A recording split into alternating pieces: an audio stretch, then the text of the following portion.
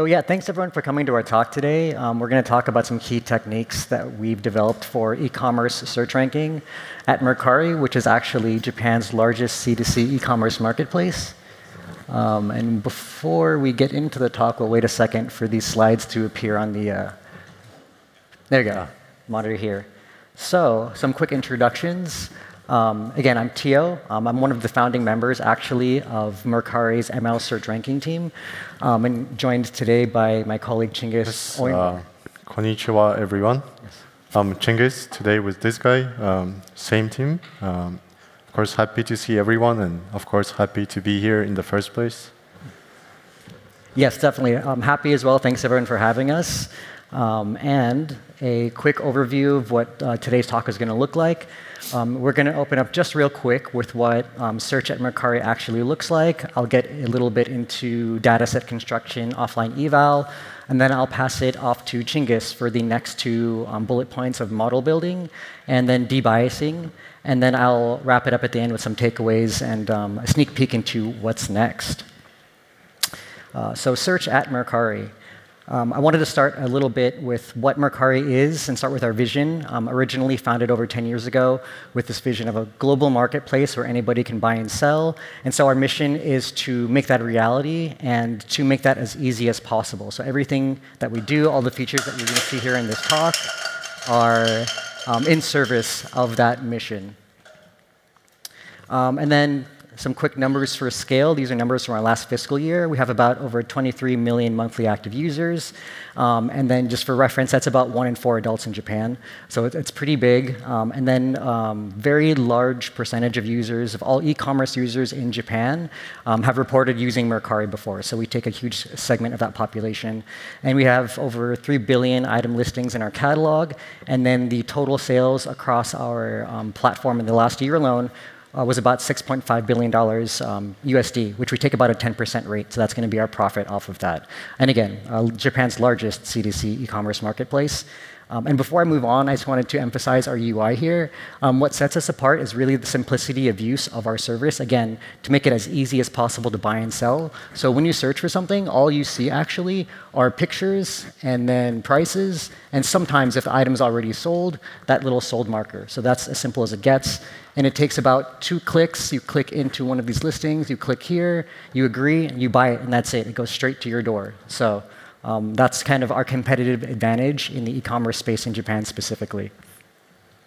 So going to search at Mercari, it's really the most fundamental way that users discover what's on our platform, obviously, as with most search systems. And it's super performance critical, so our search backend gets tens of thousands of QPS, P99 latency in the low hundreds of milliseconds. We have 2 stages for search. So we have a retrieval stage powered by Elasticsearch. We also have a post-retrieval ML re-ranking component, completely decoupled from Elasticsearch. And that's going to be the focus of this talk today. And then this is a schematic of our backend system, very simplified version of it. And so we actually gave a talk last year on this is what our search system looked like before re-ranking, and everything in the colored section is the ML ops and the infrastructure that we needed to get to establish something that we could deploy models to production. And so this is something that we really wanted to emphasize as well, which is even though we want to work on the ML and we have these great ideas, we need a way to get this into production quickly and keep it in production for A/B tests and in general giving value to our users. But as we hopefully convinced a lot of people last year, we've done this successfully. And so now we can focus on the more interesting part, hopefully, this year, is what happens exactly in any one of these boxes with the machine learning component. And just a quick overview, LTR is actually a key component of most modern search and recommendation systems. We just train an ML model to learn some ranking functions. So we have a SERP ranking that's given from the Elasticsearch retrieval stage. Machine learning magic happens here, and then we return some ideal listings ordered to the user. And so actually, give me 1 second to change this slide a bit. OK, great. And so I wanted to get into what ideal actually means in this context. And so for the retrieval step, it's basically saying we want to focus on relevancy, but relevancy of query to what's in our catalog and the search terms that we have in that search query. Versus here, we're actually ordering on relevance in a more vague sense. So again, ideal. And we kind of emphasize that it's more of like what the user intent is. So that's what relevance means in that second stage of our ranking system. And actually had a great talk with Tommy Neubauer from Quix on this. And like, what actually is it that the ML ranking function is doing? What does ideal really mean? In our situation, e-commerce context, our users, what they want out of search is to easily discover, find what they're looking for. And if they're a seller, to quickly show their items, surface those items to those users. He was joking that, oh, like as a user, I want my items to appear at the very top of the list. And yes, that is what our users want. And I think this is actually a problem that we had before re-ranking, is that our users started becoming SEO experts, which is a lot of friction to being on our platform. We wanted to remove that for them. So everything you're going to see here with like what our goal was with this ML system was just to remove that need for them. They can just list an item, search for items, and then just be on their way. And this is like an example of what that looks like at a high level end-to-end. So on the left, we have a SERP, which is directly from Elasticsearch. And on the right was a re-rank SERP from one of our A/B test models. And so what's important to note is that all of these labels here that we have, we use implicit judgments, which I'll get to in a second. But these items were actually really far down in the SERP before re-ranking. So we see that our model, if this is a good judge of what users actually want, is good at up-ranking those things. And this is just the top 20 of results.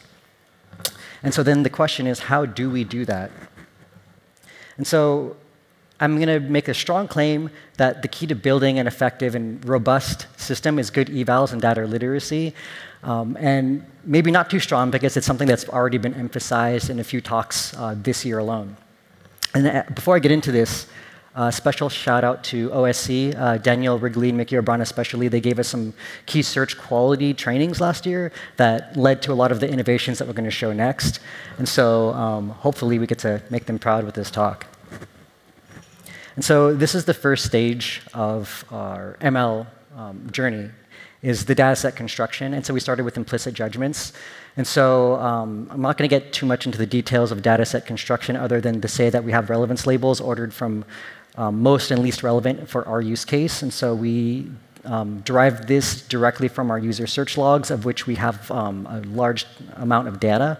And we started with the most basic direct user interaction logs. And so nothing inferred in this case. We know exactly what a user purchased, what they added to cart, comments, likes, and then clicks on items. And because we have a lot of data, for feasibility's sake, we started with just 5 days of training data, and then the following days, 1 day of validation data. And that's just to prevent something called temporal leakage. And so that was one big learning that we had, is originally we weren't splitting this up chronologically, and we were getting really good results. But then we realized that it's because the model was learning kind of future interactions. There was some data that was being leaked. And so it wasn't actually predicting very robustly into the future. And then the next step was, again, good evals. And so why do we want good evals? Well, we want to be able to test these things offline, these ideas we have, before putting them in really expensive A/B tests. And then being able to do that increases the odds and the magnitude of the success of those tests once we put them online and user-facing. And how we do that, again, we use standard search quality metrics, so in this case, NDCG, which for those who don't know is basically a normalized value, which a 1 is really good, the best search ranking metric that you can have, the best search ranking ordering, I should say. So the closer to 1 to better, the closer to 0, the worse it is. And we also did something that I don't think is quite emphasized enough, which is these qualitative spot checks.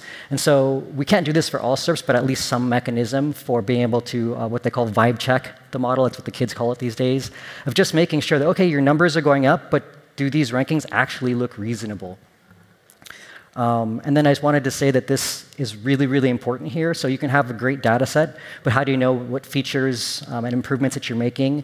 You need this feedback loop to be really fast, and you need the numbers that you're getting to be really effective and very correlated with what you'd be seeing online. And I also wanted to mention that Peter, in his talk, he emphasized really going all in on some kind of evaluation frameworks and really offloading a lot of work there. And I think that was a key to our system as well, as being able to do this quickly. And for us, weights and biases really helped with that. And you'll see some graphs in a second. So we implemented this in that weights and biases dashboard. And so going back to vibe checks, these qualitative evaluations, sure enough, we had numbers that were going up, but then the vibes were off. we saw that over time, it looked like our model was getting good at predicting purchases higher in the SERP, and then over time, less and less so. And we couldn't figure out why. And then what we realized was that these things here, clicks, were very noisy. Surprise. And so what had happened is that clicks were very overrepresented in our data set, and so our model was getting really, really good in click-heavy NDCG, but really bad at all of the other labels. And so we did this really profound thing, which is we stopped including clicks. And that helped a lot. The one problem with that, actually, is that, again, those were overrepresented, so now we had a really sparse data set. We'll get to how we address that in a second, but at the very least, this helped us with that first problem. So now when NDCG went up, it was a lot more correlated with our online metrics. And then, speaking of online metrics, NDCG actually wasn't enough. We started going all in on custom metrics, and I wanted to emphasize, starting with just this one, purchase NDCG specifically. That was really, really key to us delivering strong business value. So this we've implemented in just the last year, and we have now 100% hit rate on our A/B tests. So if this number goes up even just a little bit, we are very strongly optimistic that our A/B test results will be stat sig on even the most fuzzy North Star metrics to the business. So in our case, we use buyer conversion rate, average transactions per user. Even though those are very hard to move, purchase NDCG is very highly correlated, so this is really, really key to us doing that. And actually, before I move on, this actually credit goes to Alexis Kativa from Vinted. We had talks with him last year at last year's Buzzwords. And this, for some reason, didn't occur to us to do this in an e-commerce context. So shout out to him for that inspiration. And just a quick overview of why it matters. And so this would explain a lot of our issues originally correlating online and offline results. So we see in model training getting better at these classic NDCG metrics over time. So like NDCG over the whole SERP, top 10, top 3. But then when we instituted this purchase NDCG, we realized, oh, wow, this is actually getting worse over time. And so now we have 2 A/B test variants that we were monitoring over time. And if you looked at the classic metrics, you would think that the blue model is actually better at all of the NDCG metrics we were looking at the time. We would have released the blue model, but now with purchase NDCG, the story changes. And so what we actually did in this case was we released the pink model, which actually did have stat-sig performance in the A/B test. One more thing to emphasize is we only use that for model selection. So we still train the model to optimize for NDCG over the relevance labels I showed you a second ago, right here. But we did model selection, so that makes sure that our AI search ranking system is robust. So it still picks up these other signals, but we do make sure that it still impacts the business metrics. And that will lead into my next slide here, which is the next step we did was something we're calling high signal filtering. So we removed those noisy signals, which allowed us to do something really interesting. So we have purchase NDCG now, and we realized that this was actually a huge game changer for us, as now instead of filtering to SERPs with only one label generally, now when we filtered them down to purchase labels, which are super sparse, the model does a lot better, and because they're sparse, it actually gives us this benefit of we can now feasibly train over a whole month of data and use 7 days for validation, which actually solves another problem that we were facing, was time seasonality effect. So if you noticed before, there were only 5 days of training, 1 day of validation. You don't even capture a whole week, and the day that you're training on or you're validating on wasn't even in your training set, so you lose a lot of patterns that you would see in a normal full week of data. So now we solve that problem by having 4 full weeks of data to train on, and then 1 week to validate on. But then now we have another problem. As I mentioned to you earlier, you have clicks, that's great, but then those are the most, everything else, unless you're doing such a great job, you're not going to get these purchase metrics or purchase labels very often. So now you have sparse labels in your data set. And another interesting observation that we had from people talking to people at last year's Buzzwords was we're also in this C2C space where we have unique items. So even if you're selling the same exact T-shirt, size, color as another person, our system sees those as 2 unique items. And so what happens is if you purchase something here and another user sees the same exact SERP, they may have wanted to purchase this as well, but they don't get a chance to. So their SERP does not have this label at all. You miss out on a lot of information. So we did this really clever thing, not so very simple actually, which is now we have these other user purchase checkout and completed purchase labels. And now your SERP becomes a little more dense. And what's really interesting that I didn't mention earlier was that clicks are preconditions to all these other events. So a user had to have clicked on something in order to have these events attributed to it afterwards. So in this way, we don't have these false positives of this wasn't actually relevant to the user, but it was in these labels. Because they clicked on it, we know it had to be somewhat relevant, but now it's not noisy because some other user did purchase it, so it's at least purchasable in that vague sense. And then finally, something that we're testing out very recently is something that we're trying to imply as a good listing. And so again, we have clicks on items, and we have these preconditions to say, OK, they're not just raw clicks. So now we add clicks on sold items as a label. And you may ask yourself, why? What does that matter? Why even show sold items to users? They can't purchase them. That has no impact on business metrics whatsoever. Actually, funny enough, as mentioned before, so this is what that looks like after adding that label. We have these buy-side experiments. And on those dashboards are some seller-side metrics, that just because, why not throw everything out there and see what sticks? And then we had some sell-side metrics going way down. And one hypothesis is that the whole point of showing sold items in a SERP is to inspire you if you're buying, if you're just discovering, oh, wow, someone sold this jacket for this much money, which is about like $500 US. I have the same exact jacket in my closet. I should just sell this now. You don't have that opportunity if you don't see these sold out items.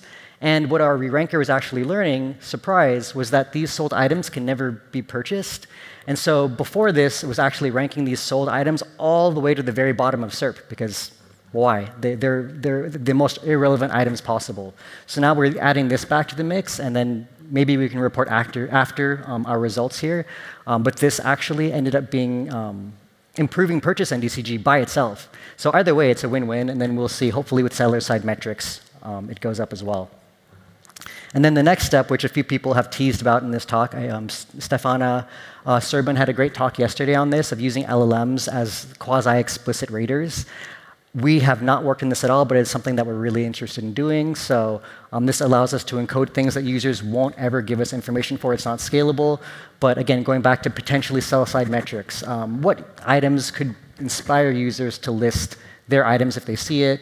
And something else, too, is that we have a problem in most search contexts, which is you have spammy items. So it makes your search results feel spammy if you have, for instance, 5 of the same imaged items from the same seller because they're selling 5 of the same product. It doesn't make the search result look great. If we had some mechanism to say, oh, a listing that makes you feel like you can trust our marketplace better, that would be fantastic. But this is, at the moment, pie-in-the-sky fantasy. Hopefully next year we can let you know the results of our testing here. And with that out of the way, I'll pass it off to Chingis for the model building section. Yeah, thank you, Theo. Yeah, so now I'd like to talk about model building, although I'm not sure how much I should talk about model building in a room of ML engineers. But anyway, it gives me a good transition into my next topic. Yeah. So as you might have guessed, as in every ML problem, there are a lot of ways to approach that problem. And in learning to rank, there are 3 main guys: point-wise, pairwise, and list-wise approaches. And as you can see here, if we want to say that a cookie is more relevant than an apple, and then an apple is more relevant than pizza, then we can try all these 3 guys. So at Mercari, we differentiate our features into 2 major categories. First is context features, and then we have document features. And some examples for context features, of course, query. If you don't have a query, you're probably ranking with your eyes closed. But for document features, we, of course, have a very specific document-based features such as price, title, freshness, or recency. Yeah, and then we have some SERP statistics for context to give a bit more context of what is happening. And then we also have, of course, some feature transformation. Since we are a Japanese marketplace, we use Japanese-oriented tokenization methods, such as MeCap. And then for SERP statistics, we use z-score normalization. Of course, and since we are lazy engineers, we just slap log1p transformation into numerical features. which is a very convenient and it's a very easy way to scale your numerical features. Also, sometimes it helps to combat skewness in skewed distributions. Yeah, and this is a very high-level overview of our model architecture. As you can see, it's a very basic MLP model, and of course, as you might have guessed as well, we spend about 5% of our time into model building, and a lot of this effort is going to data and evaluation as well. So now moving on to model debiasing. First, so before we added our ML SUN into production, we, of course, didn't have any ML-based ranking at all. So what we had is, of course, Mr. Elasticsearch that would act as a solo ranking function that would produce the item rank. You know, in Elasticsearch, you can come up with this very complicated and sophisticated boosting equation, what we say, that would boost certain documents on certain features. Yeah, and as time passed by, we realized that feature might be also very noisy because item having a very high item rank might not be, it might not be an indication that that item is also the most relevant. So what we came up with is to use a very lazy regularization method as well as to just throw Gaussian noise into that feature and try to regularize the model so it's not very over-focused on that certain feature. Yeah, and then, of course, the cherry on top is user behavior. So there are two main guys that we always deal with when we build our evaluation methods or when we build our data is noise. And of course, as Theo mentioned already, clicks are very noisy. It might happen for whatever reason. It might be very unexpected. Like you might be very tired at night and you might be very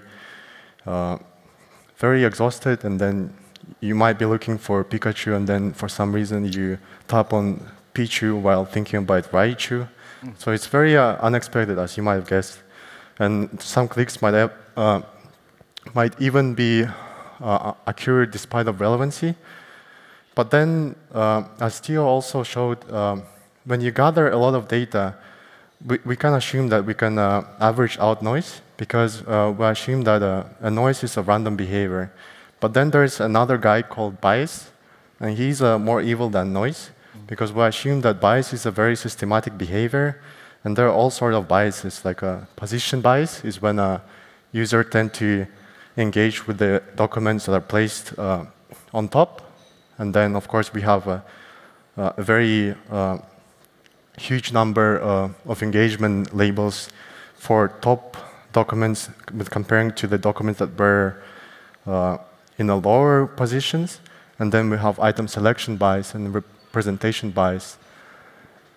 Yeah, and in this talk, we're going to talk specifically about position bias. And there's a very common and very famous probabilistic model that people start with when they deal with a position bias that says a probability of click depends on both probability of relevancy and probability of observation. So that means if click occurred, let's say if click was genuine, then if click occurred, then that means both that the click is relevant, that the item is relevant, and the item was observed and examined by user. But however, when the click did not occur, it doesn't necessarily mean that the item is not relevant. It might also be because of this guy here. So it might also mean that the item was not examined by user. Yeah, and that's a tricky part. So how we can estimate position bias? So there is a very naive approach called random shuffling, which states that you can randomly shuffle top-end documents, and then you can record clicks and aggregate all these statistics, clicks per rank. And then you normalize, and you can see that some items receives much more engagement on the higher position, and as deeper it goes, and as in a lower position, it might get very few clicks or very few engagement actions. So, however, the problem with this approach is that it might hurt user search experience, because if you just go there and keep randomly shuffling the items, your users might be confused, like what is happening, is your ML model sound is even working. So that's why there is another very convenient approach, which is called intervention harvesting. So in a real-world production system, many interventions take place during A/B tests. So that means when you perform A/B tests, you might have multiple variants. And the assumption here is that the randomization, the random shuffling, the randomization comes from the variance during A/B test itself. So there is a inherent randomness in your ranking models that you're A/B testing. So yeah, I'm sorry for putting so much text. It was either me putting this text or turning this slide into a math quiz. So, but I tried to explain it as simple as possible. So what we do here is we collect data from our A/B tests. We gather data from multiple A/B tests. It might be 3 A/B tests, it might be more. And then we try to find documents that were shuffled during those A/B tests because we used many variants. We experimented with different ranking models. And then for each query, we compute sort of click-through rate at a certain position. Let's say we compute click-through rate at 1, at 2, at 3, at 4. And then we also compute the expected click-through rate for that item given the context or given the query. And then we normalize the click-through rate by the expected click-through rate. So we would have the normalized values for that document at position 1, 2, and 3, and 4. And then we would aggregate that statistic again to kind of have a single weight that represents the bias for a certain rank. And the idea is that we only need propensities that are proportional to the true observation probability for learning. So instead of computing the real probability of observation, we hope that if we compute something that is proportional to it, we might be fine. Yeah, and that's what we got after we eated that formula and put in our data in it. So we see that the items that are placed higher in the rank, they get much more engagement. However, as user begins scrolling, they might engage much more with the central position than the items that are on the left, on the right to that. And that's a very huge problem for us. So because if we just put bias data, the bias labels into our model, then we will get a biased ML model sound, and then it's a vicious circle, and it's a never-ending loop of biased data and biased model. So how we deal with it is once we compute the weights for position bias, first we use TensorFlow at Mercari, and then for TensorFlow there is a very nice package called TensorFlow Ranking, which allows you to give your document weights as a feature. In our case, document weights are the estimated position bias. And then what it does, it uses those weights as sample losses. However, what we found, and those weights, the weight for your sample here to multiply with the loss is computed as here. So it's just a multiplication of the weights you give the labels, and then it's divided by the sum of your labels. So however, instead of just going with this approach, we find much more useful if we apply those weights on the labels instead of with the loss. And we will show you some offline results. So we see that when we apply those estimated position bias on the labels instead of the loss, we get much better results, because we found that when we used it as a sample loss, it ended up overpenalizing, and then it ended up favoring tail queries instead of the head queries. And the tricky part is that when you do any A/B test, the world itself is not very balanced. So the head queries always dominate your metrics, KPI metrics. And that's a tricky part. And that's why we didn't see much success with this approach. However, anticipating some question for the other approach, we also we've seen some good results online as well. Yeah, thank you. Thanks, Chingis. And now I will end it with some takeaways and what's next. So, as I mentioned earlier, last year we talked about foundations to get and stay in production. That's the most important thing to work on because all this fun ML stuff we couldn't have done at all. I mean, we could have done it, but we wouldn't have shown value of it. We would have been turned off immediately and moved to some other team. So once we have that, in this talk, again, we talked about tight eval and data enrichment feedback loops. And so I think that was the emphasis was whatever system you have in place, get the right metrics and the right eval chassis so you can iterate quickly and then you can test these things into production. Even the data debiasing work that Chingis mentioned, that was a very deep dive that we wouldn't have been able to justify beforehand. But now that we have this system, we said, OK, yeah, you can just trust us because these metrics are going up. Hello, Mr. PM. Purchase NDCG is going up from this thing. Let's run it. And then we did. And then I kind of wanted to talk a second about the talk title, which is Robust Search Ranking for Radical Growth, right? Like this kind of hyperbole, like what does that even mean? And so I talked to our PR team and said, oh, like how can we talk about the impact of this feature? And they were very supportive, and they said nothing. You can't say anything. Nothing that isn't on our IR page. And so I said, you know what, you're right. I'll talk about it more vaguely. So I pulled this from our IR page, and about here, this little dip here is when we released some of these AI features, the most impactful ones. And so I can't claim credit for this huge jump because that's not at all. This is the product of many teams working together, many AI and non-AI features. But we were a pretty significant part of this jump. And again, I can't talk in exact numbers, but it's on the order of a few magnitudes greater than my salary today. So that's what I mean by radical. And then what's next? And so really a great thing about starting simple, having this proof of concept, and like starting from like specific use cases is now, we talked about we have a foundation to get things into production. We have systems for tight eval and data enrichment. This is common across all AI projects at our company, and now we have both proven use cases and proven methods to apply to other projects. And so this is something that we're going to work on next, and then maybe next year's buzzwords, maybe not, but stay tuned for more. And also, again, emphasizing don't disdain the small things. Really just start somewhere, and I know a lot of other people at Buzzwords this year had the same thing, because then over time, once you build and improve these systems, then you can have radical growth.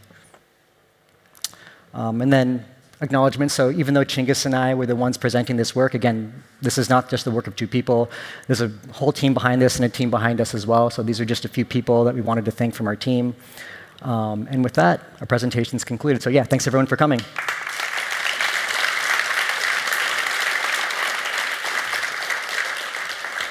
Thanks a lot to you and Chingis for this great presentation. Do we have any questions in the audience? Yes, we do. Thank you for the great talk. And I have a question about the relevance estimation training set building time. So you mentioned you have the different signals, so like the sale, and the others, and you select just the most, the one that is highest in the ranking, basically, to give the estimated relevance. Have you considered like rates, like click-through rates or sales rates, rather than the absolute label, such as it was a sale or it was a click? You discarded the clicks then, but anyway. Yeah, that's the question. So have you considered that to use instead of just, for example, if it's a sale, so query document, it's a sale, to count how many times? Because you said you have unique items, but anyway, I guess you consider like a feature vector that probably will repeat, yes. I guess. OK, yeah, so if I understand the question correctly, we have these binary labels, was purchased, was not purchased. Clicks themselves, was clicked, was not clicked, too noisy. But something like click-through rate on an item, as a label in this case. So like maybe there's like a weight where like click-through rate of 100% is a very strong label somehow, and a click-through rate of 0. Yes. OK. And so on one hand, we actually include that as a feature to the model. We mentioned that in last year's talk. Maybe should have mentioned it in this talk. Having CTR as a feature to the model is probably our most important feature. So we don't use it as a label directly. We actually use it as a feature to the model. So I don't know if that helps solve some of that answer. It's interesting, because I normally use it as the target rather than a feature. But OK, yeah. Thank you. Yeah, of course. Do we have more questions in the audience? Yes. Hey, thanks for the talk. You mentioned something about user experience, right? So it's quite possible to be so fixated on the metrics that you ruin the user experience completely. So what's your approach to making sure you don't do that? Because you pointed it out quite specifically, so you've thought about it. Yes. So I like that question, too, because that's one of the harder questions, right? It's like this vague, what is user experience? What is good or bad? Did you have specific examples in our context? You, as a hypothetical user? Not really. I mean, you gave the example of scrolling and shuffling. Like, obviously, it makes sense because it's confusing because there's no consistency. So maybe something around consistency? Around consistency. So consistency of our SERP orderings?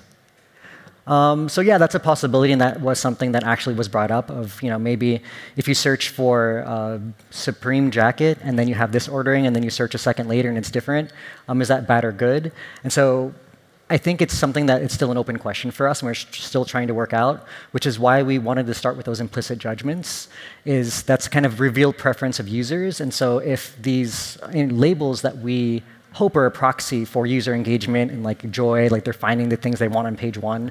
If those related metrics are going up, we hope that there's strong user experience benefits. But really, to your point, we're still looking into what user experience really means and making sure that that's up and to the right. Because even if the business metrics don't go up, if user experience is going down, business metrics will eventually go down. So we're still working on it. Yeah. Unless Chingis, did you have a thought? No, agreed on that. Yeah. Thanks, Toon. Do I see more hands? Yes.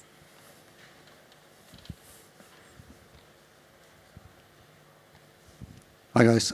Firstly, thanks for the shout out to Open Source Connections, much appreciated. But also, your analytics, when you're collecting all the data on what users are doing with your site, what's your framework for that analytics? Because there isn't a lot really that's search-specific in the analytics world. I don't have a great answer to that. We have vaguely a client team, which implements logging, which somehow makes it into some of our BigQuery data sets, and some like pub subtopics that are subscribed to. That may not be the level of depth that you were thinking. Is there, I guess, another side of that question? I'm thinking more about how do you track sort of sessions linked to a query. Because obviously you want to see what happens after the initial query, then all the way through the flow, because they're all linked. And it's hard to track that in a standard web analytics quite a lot. Exactly. And so sort of like a user journey, as it were. So we do a classic, we have search session IDs. And so we have I guess we don't have logical search sessions, just what we've defined as a search session, which is only when a user has a query and search condition combination. That's one search session. But if, say, they refined that query, that's a whole new search session. And so we have another team that's trying to figure out what this logical search session is. So multiple IDs, but it may be a 15-minute unbroken time period of searching. Maybe that's a session. So we have different teams trying to figure that out, but we don't have it completely figured out. For the purpose of model training, we consider each search session, so the query and search condition combination, that's one example. But for analytics, another team would have a different definition of what a session is. Thank you. Of course. Thank you. So we have time for one more question. Thank you. Thanks for sharing. It was a great talk. So you mentioned A/B testing. Was it central to your analysis and going forward? And if you used it intensively, how did you use it? I mean, how were the criteria to separate the users? And so when you say central to process, do you mean like this journey to the success of our iteration cycles? Yeah, exactly. Or it was just like a plus?